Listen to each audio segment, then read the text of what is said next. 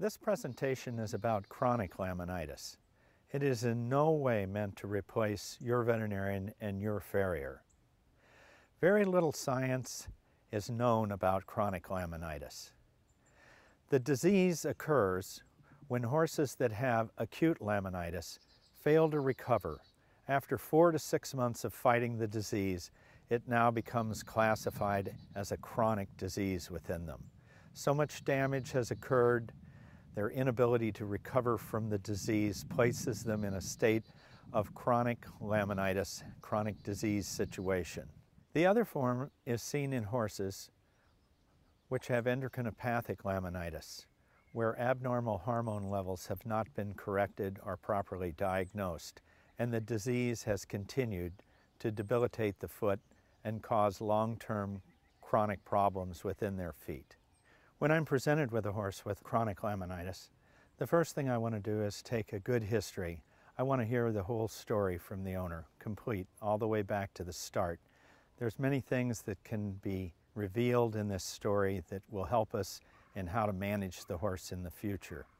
The other thing is that I want to go ahead and do a complete physical exam of the horse, which includes taking some new radiographs of the horse's feet, possibly doing venograms, a procedure where we inject a dye retrograde into the animal's venous circulation so that we can better appreciate the amount of damage that's been done in the horse's feet.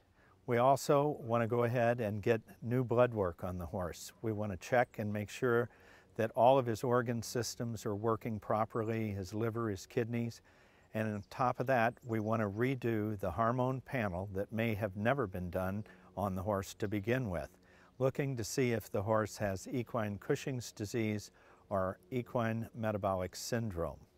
Often horses that have chronic laminitis have problems with chronic infections in their feet. It's caused by the tissue that's in their feet remodeling and dying, and also bacterial contamination in open areas of their feet. It requires that they have medical attention.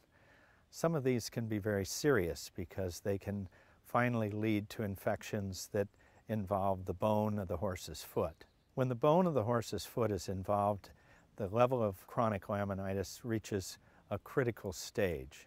As many of these horses, this will continue to get worse until they need to be put to sleep.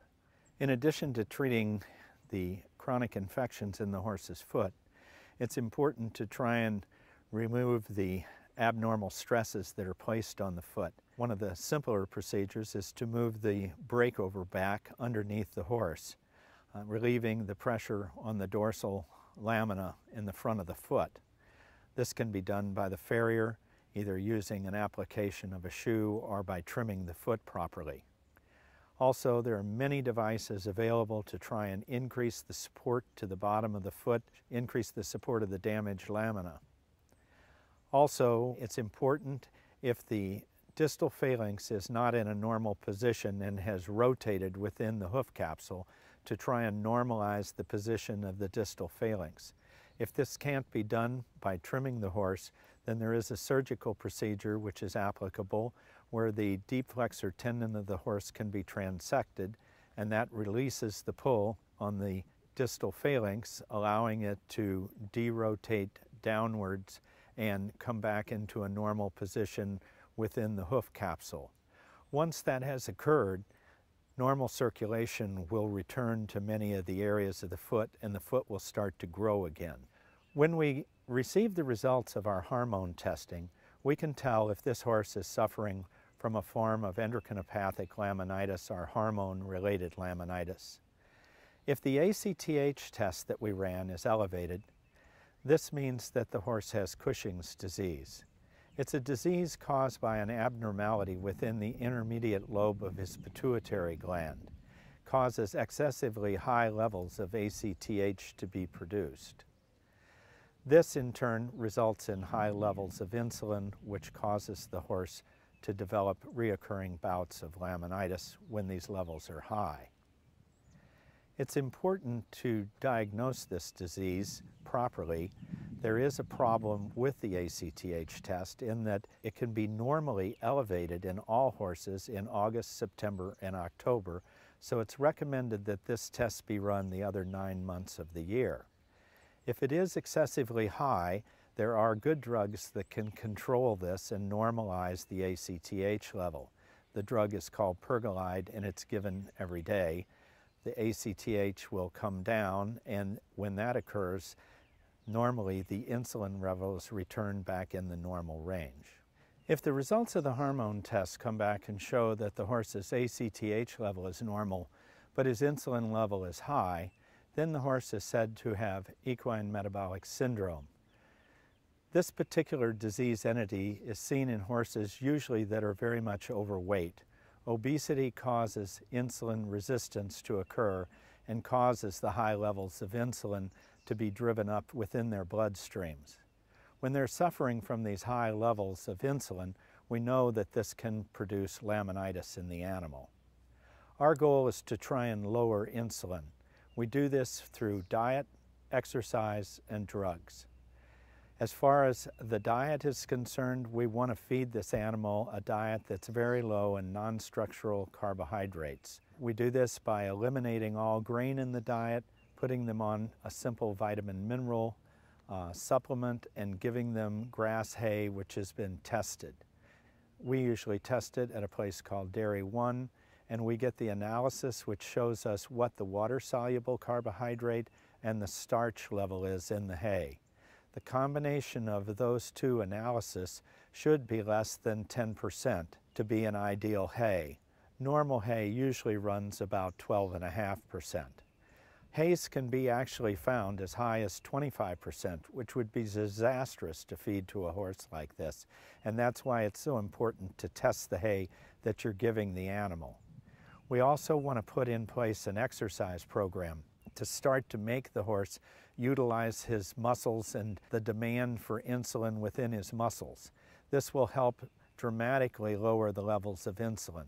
It does not require long periods of exercise, but is best if the animal is exercised on a daily basis for 10 to 15 minutes. There are also drugs which are very helpful in getting the animal to reduce. The use of thyroid medications, sodium levothyronine, is very helpful in causing the metabolism of the horse to be increased and weight loss ensues. There's also a drug called metformin, which has been used in human type 2 diabetes, which has some promise in reducing insulin levels in horses. Many of these horses are put on supplements that there is no evidence that it really works, but magnesium and chromium are very popular, and some people feel like this does them some good as well. Regardless, these horses need to lose weight. That's the most important thing that I can tell you. If they lose weight, all of this goes away. None of the medicine is necessary. So diet and exercise should be able to put these animals back into a normal state. If you're waiting for your hay test to come back, or if you buy such small quantities of hay that you don't think it's practical to test the hay, you can go ahead and soak the hay in regular water and leach out a great deal of the non-structural carbohydrates. Hay that is soaked for 30 to 60 minutes before it's fed will go ahead and reduce the non-structural carbohydrate levels in the hay up to 30%. We would still recommend that the best way to monitor what you're putting in this horse is to have your hay tested, though.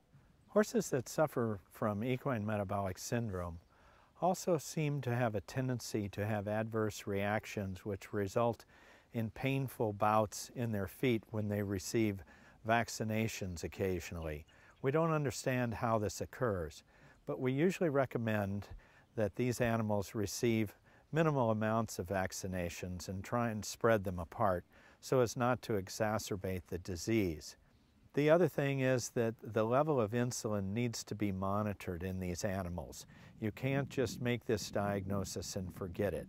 And the reason is that oftentimes low levels of abnormal insulin can cause changes in the horse's feet, which will not result in bouts of laminitis, but will continue to cause deterioration of the foot.